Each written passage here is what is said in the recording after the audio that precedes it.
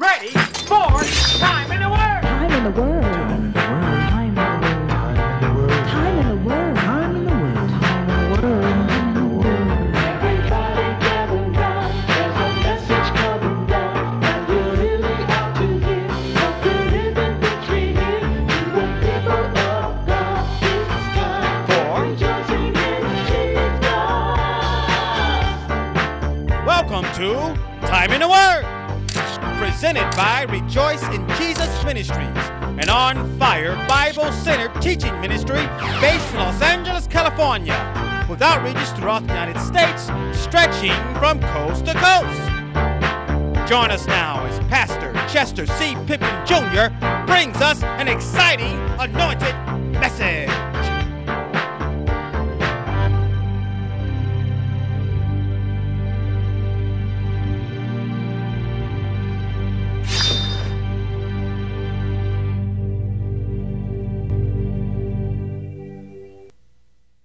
Since we're talking about faith, can I start?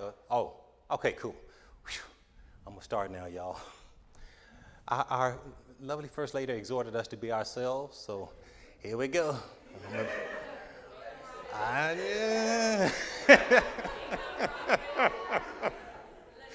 You know what, though? I've said this because God gave me my own itty-bitty revelation about our uniqueness, and I think I've shared this once or twice before with a couple of people. I believe that God is so vast, so big, that he needs each one of the people on the planet, past, present, and future, to express a portion of himself. And so, like it or not, this is a part of God. Because like, remember Pastor said in the message, how he allowed us to go through our circumstances and raise up the way we were being raised and train up the way we were being trained. Then he's going to take out that old spirit, put in a new spirit, and then allow his spirit to be expressed through that personality. So, here I am. So, Hebrews 11. So I got to take the glasses off to read. Hebrews 11. Now I want to read this out of the Amplified because it's really good. Chapter 11, verses 1 through 3. It said, "Now faith is the assurance or title deed, confirmation of things hoped for, divinely guaranteed, and the evidence of things not seen, the conviction of their reality.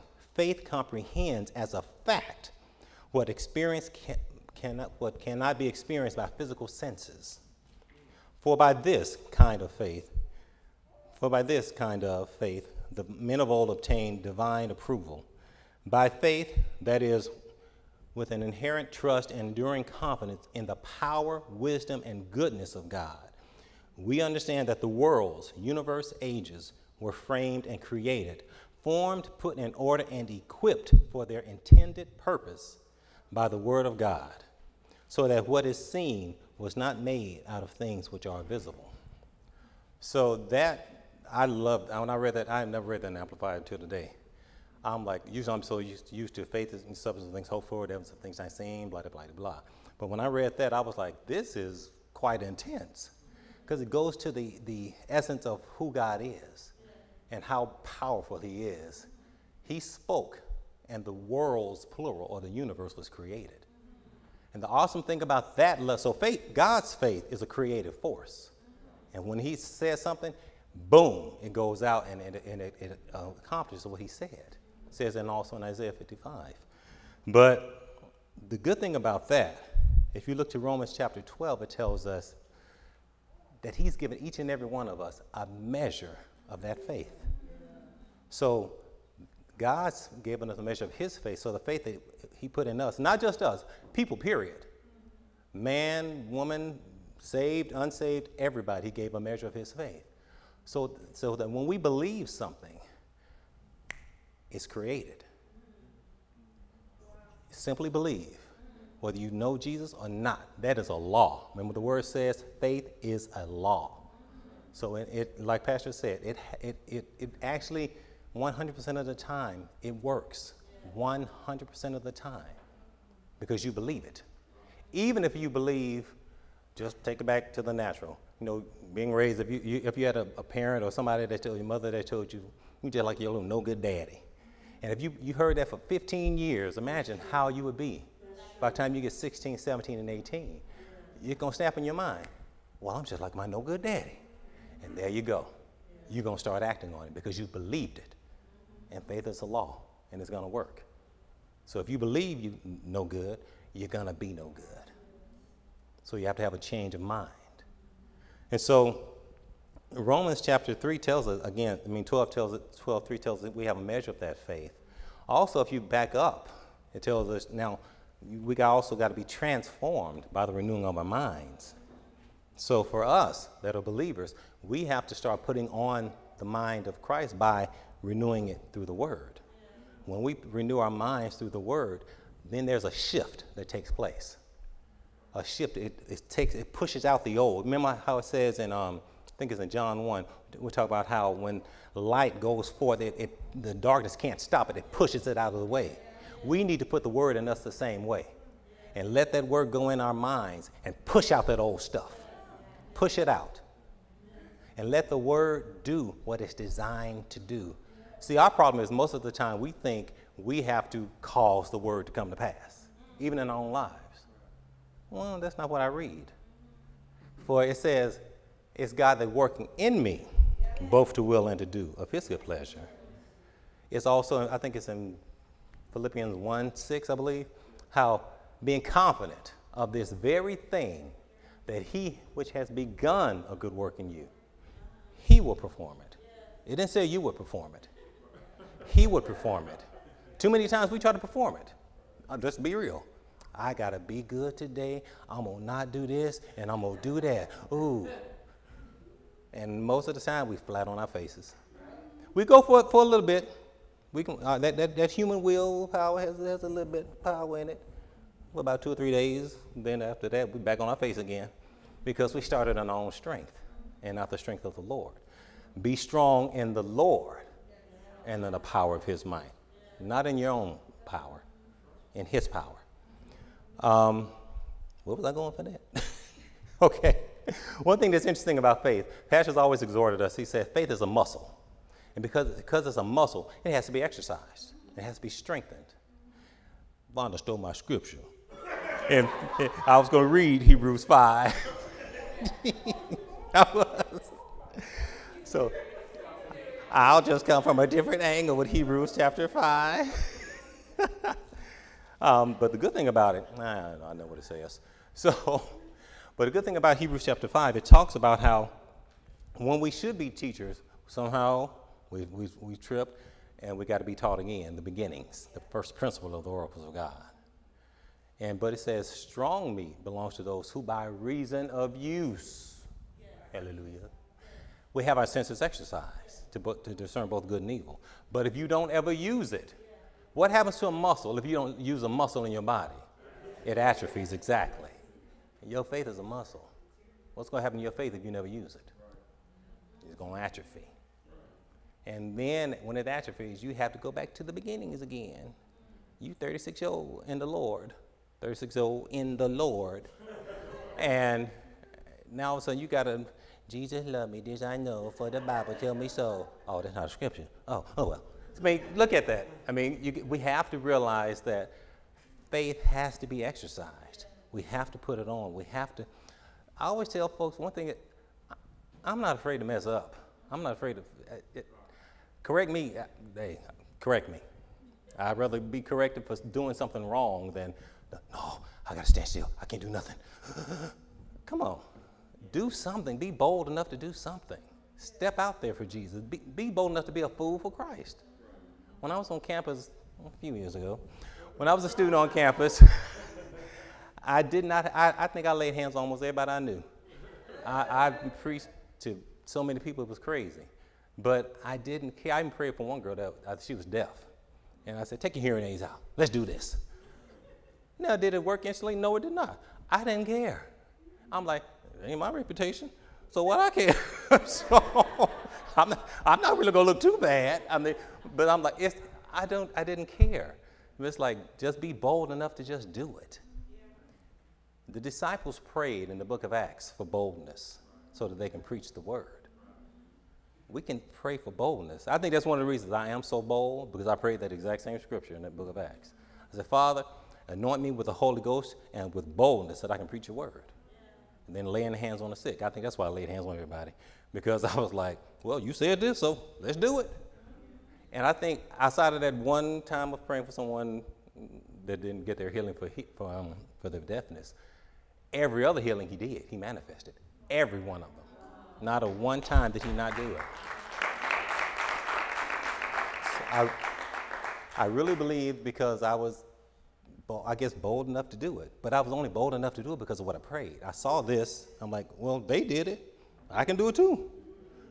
In certain things, when Jesus prayed certain prayers, I was like, well, if Jesus prayed it, I can pray it too. It's like when he said, Father, glorify me that I might glorify thee. I've prayed that scripture. I said, Father, glorify me so that in this circumstance I can glorify Jesus. And so I was like, if he prayed, I can pray it too. And that has to be our stance. If Jesus did it, you know that little old wrist thing, what would Jesus do? Get in here and find out what he would do.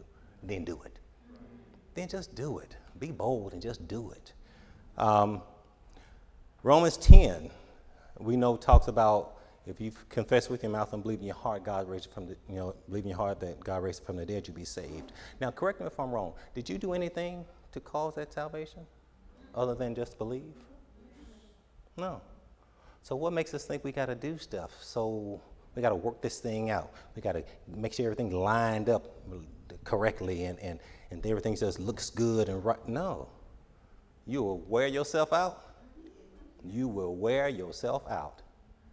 And so, cool. I got 5 more minutes, y'all. So then if that means if we have to do the same thing, is just taking the word, putting it on. One thing I like about Romans 10, but in verse 17 it says, so then faith comes by hearing, and hearing by the word of God. We know that. But also, I think, let's stick with that one for a second. Since faith is going to increase, that's really what it's talking about, faith increasing by hearing, period. So when you hear something, that's what we talk, get the example of the boy that believed whoever told him, you just like your no good daddy. He heard and he heard and he heard, because it's talking about the continual repetitive hearing. So he heard and he heard and he heard and he heard and he believed. So we need to do the same thing. But what's interesting, I know Pastor shared this before. He said that scripture, he has a little twist on it, and I liked it. He said that faith begins where the will of God is known. When you know what God has said to you, trust me, you will stand. I don't care what comes your way, you will stand. I'll get ready to wind up with this little bit. Some of you guys know this, not everybody knows, but a few years ago, I had a little encounter with a witch who was. But the thing of it is, not even the purpose is not me telling you, it's not even just to say it for the sake of saying it. It's to say it to let you know we are prepared. We are well prepared. We get some good teaching here.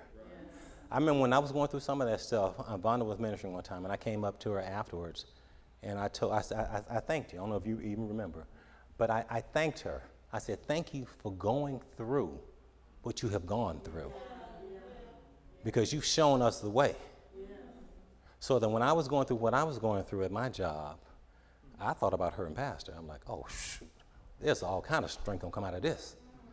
Because, I mean, it was a crazy situation, I will admit, but I learned so much through it that I wouldn't change a thing.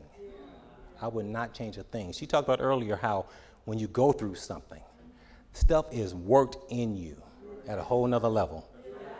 I can talk about certain things because of what I've been through. By reason of use, have our senses exercised. And when I went through that whole situation, I learned about God's sovereignty more than I ever had. And we've read it plenty. God is God, he's Lord of all. I learned it on another level. I learned about humility. I learned that there is a fine line between humility and humiliation. Humiliation is to the world. Oh, Lord, what they're going to think about me, going through this, that, and the other. But if you endure it, if you just don't get out, don't be so fast to run out of that heated situation. When you go through it, that humiliation is working humility in you. And that is a power that you cannot get. The stuff that I've learned, I couldn't read in a book. I couldn't have learned it, I learned it through somebody else's testimony.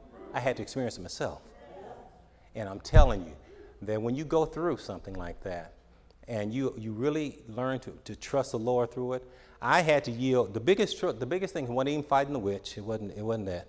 The biggest thing for me is, and the hardest thing was learning to yield my will to the will of the Father. Because I told him, I don't want to be in this situation. And he told me, but you can't leave. They was I'll just close with this. They had demoted me. There was the executive director, the associate director, and then there was me. And then they bumped me all the way down to the level of a counselor. I used to supervise 3 different levels of supervisors. And all of a sudden now I'm on the bottom of the rung as a counselor. And so the natural thing was, I'm out of here. I'm educated. I know plenty of people in the field. I can go anywhere I want to go. I don't need to deal with this. And so what had happened was a friend of mine, some of you may remember, her name was Fortunate. She encouraged me to pray before I leave. And so I talked to the Lord about it. Yeah, I did. And he said, you can't leave. So I told him, okay, so if I can't leave, I'm going to need your help. So I need you to close the door so that I cannot leave. Because I told him, I said, because if I see a crack of light, I'm busting through it. Those are my exact words. Those were my exact words. I was being honest. You can't lie to the Father. And guys, I'm telling you, he closed the door. Remember, I'm educated. I have experience. I know all these people. It did no good. I got no callbacks. I got no interviews. The one interview that I did get, they rejected me within less than a week. It take longer than that to do a background check. They told me no. I was like, dang, so I guess I can't leave. And so I was like, okay, Lord, well then you got to do something. I hired counselors. I can't live off of what a counselor makes. I know what they make. I can't do that. So I went online to check and see. They only lowered my pay. They switched it from being salary to hourly, but they only lowered my pay about $2.26 an hour. So I became a very highly paid counselor. Remember I said I supervised 3 levels of supervisors? I was making more than them as a counselor. So when God wants to do something, you trust him through it, he will do it. He will do it. I promise you he will do it. And through that process, I definitely learned some things about God's power. And to close, I'll say this. It's a funny situation. But when I guess I'll say this. But that happened. And so I'm going one night. I think I may have shared this with you. I'm not even sure. But I'm leaving to go live in my apartment. I'm literally going to get me a soda, like going to get a Coke. So I'm around the street on the Van Nuys Boulevard, and all of a sudden, you know how you can picture a nucleus with the protons and the electrons spinning all around the atom? Well, all of a sudden I'm walking, all of a sudden I felt this thing, this wind of like just swirling, all this sound and wind swirling all around me. And I'm physically reacting to this thing. It was not a windy night, but I'm physically reacting to it. I'm like, Lord, what is this? And the first thing out of my mouth, I said, what is this? I said, I feel authority. And I was like, what is this? And then all of a sudden, and it ended. Then I went and got my soda. But it's true, I did. But the next day when I went to work, I'm going to get a kid. Someone had sent me to go get a kid. So I walked past the counselor and two kids. They were standing in one end of the hallway. As I walked past them, the kids reacted. What you doing? Walking around here acting like you in charge. I'm like, whatever. I'm looking for so-and-so. I go to the other end of the hallway, to the day room, the common area, to look for the kid. I walk in there. What you doing acting like you walk around here acting like you Kenny? Well, who was Kenny? He was the new executive director. I'm like, no. That night I went downstairs to see a friend before I went home. And I walked down there, I said, oh, cool. So I go there, I said, hey, and 3 counselors were down there. Kermit, thank God you came. I'm like, what? They said, we've been trying to get these kids in the bed for the last 20 minutes. They saw you walking down the hallway and they just took off. And I'm like, I didn't see them, so I didn't know. They weren't there when I got there. And so that's what happened then. When I finally did leave, and believe the place that turned me down I'm at now, I've been there 10 years. But it was in God's timing that they called me. And so I went back one day to work at the old facility, just as an on-call counselor. And you don't know where you're going to be until you get there, and then they assign you to go where you go. They sent me to the first floor. Well, on the first floor at that time, they were having a meeting with all the staff, all the kids, all the administrators. Everybody was there at the meeting. And it was loud. I was like, what the heck is going on here? And so as I'm walking in there, and I kid you not, guys, I didn't say a word. I just walked up there, and I just stood. And I forgot this. When I got out the car, when I got there, this is what I said. This is the truth. This is what I said. I closed the door. I said, I don't care what's going on here. Whatever is happening, it stops now because I'm here. That's what I said. I don't even remember if I said in Jesus' name. I assume I did. I'm not 100% sure. It's been a few years, but I probably didn't know me. Anyway, when I went in there, this loud meeting was happening, and all of a sudden, I just stood there within a matter of probably 2 minutes, maybe 2 to 3 tops. This loud meeting just, and you could just, I'm tripping off of it. I'm like, wow. I said, what the heck? Like, that's deep. But all that example, really honestly, is to say, when it comes to faith, if you just trust the Lord, if you just trust him through whatever you're going through. And like Vonda said, there's nothing that's going on in your life that's, first of all, that's a waste of time. Because he works all things for your good. Even our foolishness, he works for our good. And I do some foolish things. Trust me. And so, trust him through your mistakes. And because he's a loving father.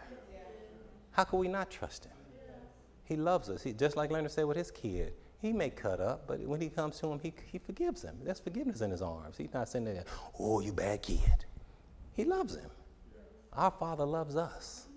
It's no different. In fact, it's magnified how much he loves us. And so trust that when it's time for you to go before your Father, that his arms are open too. Amen.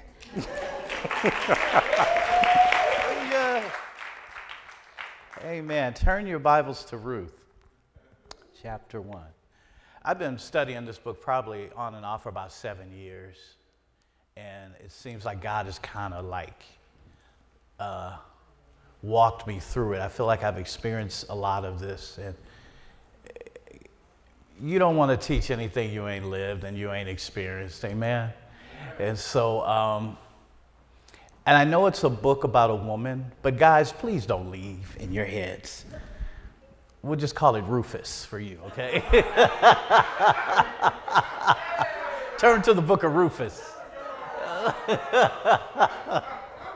I'm only kidding. I'm going to quickly, there's so much in this book, but I know I only have 15 minutes, so I've been asking the Lord to show me how to give you a synopsis. Our topics was faith, righteousness, and love. And I'm probably going to hit all 3 of these in here. So let's go for it. There's 7 characters in the book of Ruth. 7. Each one of them have a name. And in the Hebrew, if you had a name, if you name somebody, like today we call, if we say Aisha, that could mean anything. It could mean something crazy, right? But the Hebrews, when they named somebody, there was a purpose behind their name. And so I'm going to give you real quickly the names of every character, the 7 characters, and what their name means. The husband, his name was Elimelech. His name means, my God is king. My God is king.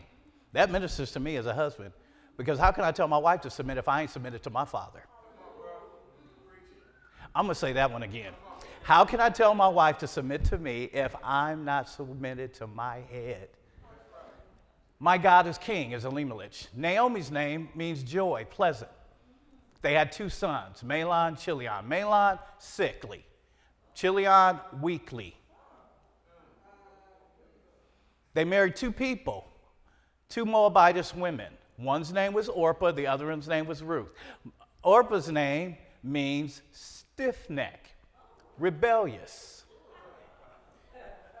Ruth's name means relationship, loyalty, intimacy. Let's look at verse 1. I'm going to be skipping around, but there's a point that I'm making with this, all of this. Oh, there's a seventh one. Boaz. I didn't say bozo. I said Boaz. Guess what his name means? Kinsman redeemer. Number 7, the number of completion. In verse 1, it says, in the days when the judges ruled, there was a famine in the land, and there was a certain man in Bethlehem of Judah who went to sojourn. I'm reading from the Amplified, so it might be a little different for you guys. To sojourn in the country of Moab. He and his wife and his 2 sons. The man's name was, my God is King, Elimelech. And his wife's name was Naomi. And his 2 sons' name was Mahlon and Chilion. And they were Ephrathites from Bethlehem of Judah. And they went to the country of Moab and continued there. We would like to send you a tape of this entire message. For any donation of $5 or more, we will send you a CD. For any donations of $12 or more, we will send you a DVD.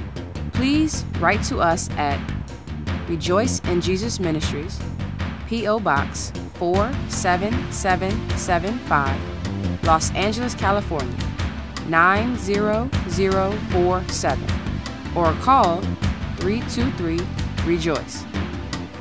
Please mention tape offer number TITW 1307, that is tape offer number TITW 1307.